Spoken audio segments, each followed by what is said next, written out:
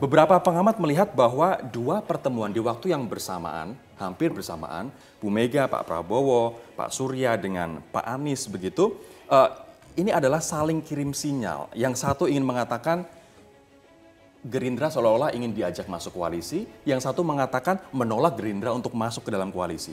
Betulkah analisa ini? Nah, saya kira nggak betul.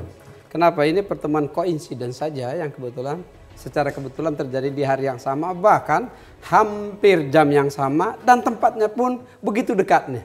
Tengku Umar dan Gondang Dia. Sebetulnya begini, pertemuan antara Ketum Nasdem ya, Bang Surya dengan Pak Anies itu berawal dari secara tidak sengaja mereka bertemu di airport pada saat mengantar Pak Jokowi untuk sidang G20.